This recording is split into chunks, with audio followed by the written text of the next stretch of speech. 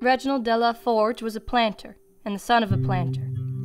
Given that the senior Reginald had passed in '57, the Confederate provost saw it best to leave the junior minding our property. The irony of this was that Uncle Reggie had spent the years of his youth establishing himself among all the folks in the county as the strongest, the quickest, and the best of shots. Agriculture was of no concern to the young man, whose 3 younger brothers all left home for battle. The wood on our property, the very wood where I played free in some of my earliest memories, was cleared by government decree in the fall of '64 in the name of cannon wheels and wagon axles and railroad ties. This was a chore made all the more difficult by the fact that the Confederate cavalry had already conscripted the entire stable of horses for service as mounts. 4 years on, with every slave once owned escaped in the dead of several nights, Reggie was just as lonely and as labored as this country's first pioneering de la Forge. That pioneer was left long since lying beside his beloved wife, and they could offer their descendant no advice beyond the establishment of the imperial boneyard into which Reggie had already passed twice in casket procession. Then the straw that came to break his back was a pine box from the failure of Petersburg, returning Augustus, the youngest brother. It was March of 1865 when Uncle Reggie left the farm. He took a long, telescoped rifle into the hills. He made his encampment over a thin mountain pass through which the Union regiments were funneled.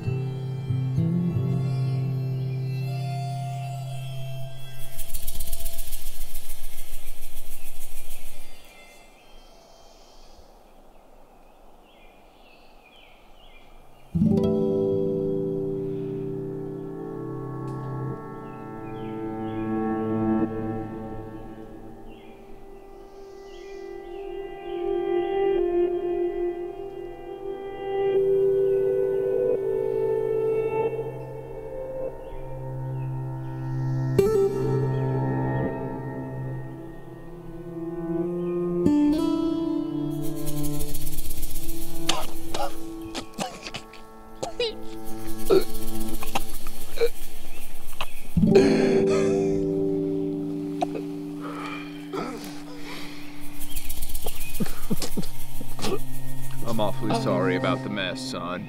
And I'm sorry for the discomfort that I'm sure it must be causing you. Tell me, how many more men are coming over this mountain?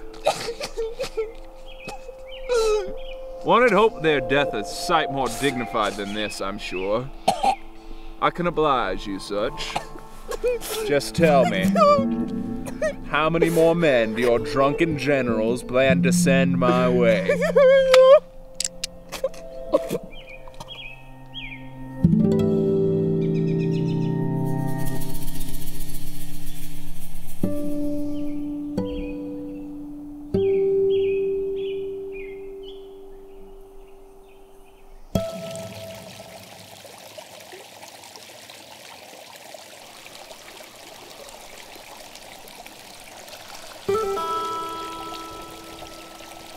I mean no offense, miss, but I must inquire. You actually know what you are doing? I only ask because that was the 3rd time we've crossed this river, and the further we get down the mountain, the deeper it seems to get. I'm taking you back to the lines. Of course you are. But I'm obliged to tell you that if you intend to cross this river again, that I did not cross it once on my own assent. The army's on the other side of the mountain from your bunch. Are they on 3 other sides of the mountain, or 3 other sides of the river? Are you ready?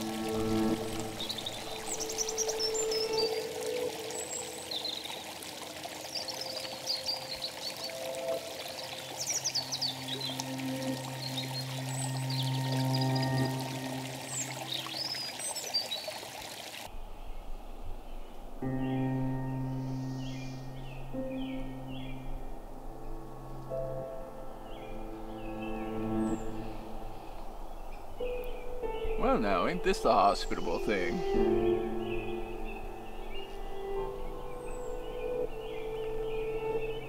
That's the problem with being a gentleman in war. The sensible thing to do would be to attack you right now. Bludgeon you upside the head. Choke you to death. Escape. That would be the sensible thing.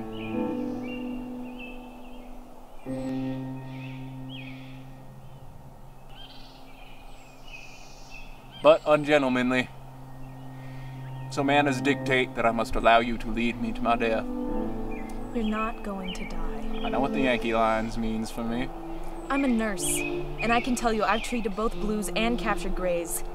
Help them heal or help them to the other side, regardless what color their jacket. What exactly do you think getting to the Union line means? I don't doubt that you treated grays.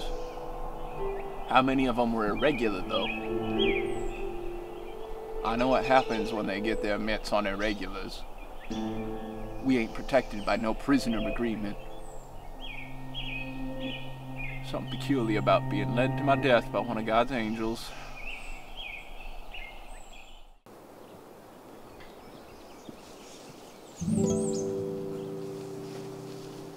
You hungry?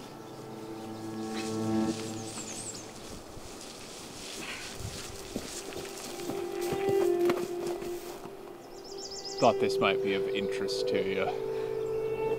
Straight down the hill then. As the crow flies.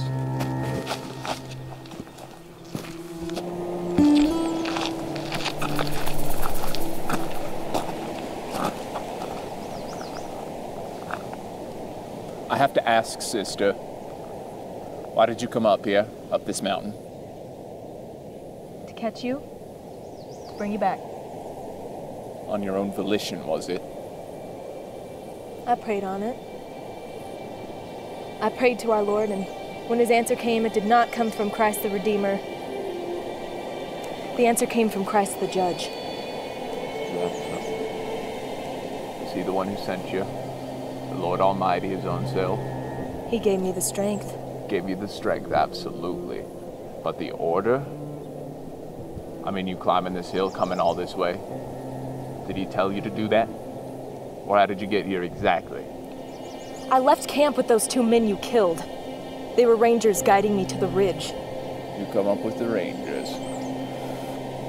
How'd you get hooked up with them? I assume Jesus didn't give them to you. Or were they in fact angels? They knew the pass. And the captain thought you may not fire on a nun's party. The captain? Captain Stewart. Of the Union? Of Pennsylvania. So you come commissioned, under orders. Sent up to kill some sharpshooter. Might as well be a ranger yourself, is what you're telling me. I am a nurse. I care for soldiers. You're the one who kills them. I am. I absolutely am.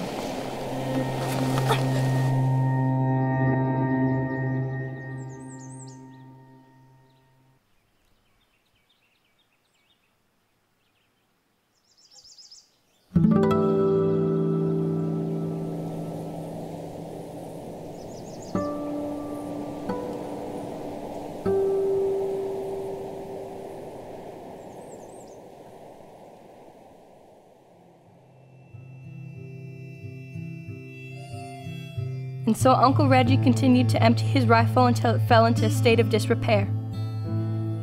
The papers attributed to him the death of 54 Northern soldiers. Reggie then retired to the life of a farmer and spoke of the war only on rare occasions, and never of the Sister of Mercy whose name he never knew. But the land was not as bountiful as it once had been. It provided him only enough to support himself, and even that was just barely. He never took a wife, he never hired help. He only worked.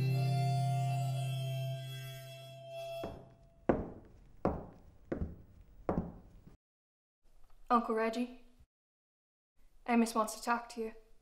He brought his whole gang of red shirts too. I told them you weren't interested, but they aren't taking my answer. I want to talk to you personally.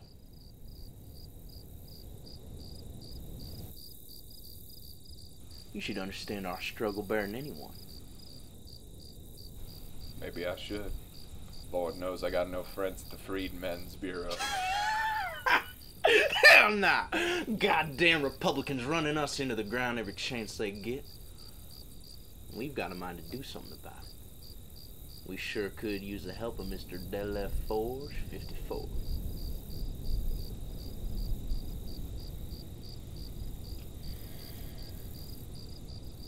A man should look after his own troubles. instead of going to start more. None of us is out here on our own. And if you ain't with us, I ain't. And if you'd like to discuss this further, Amos?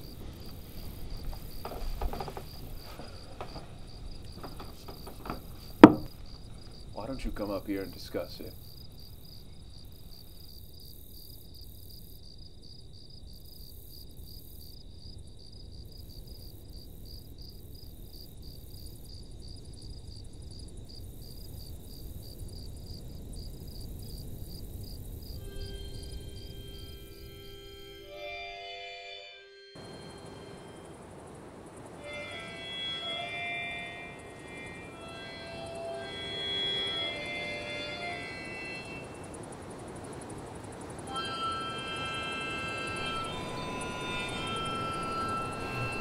They never told anyone about it before.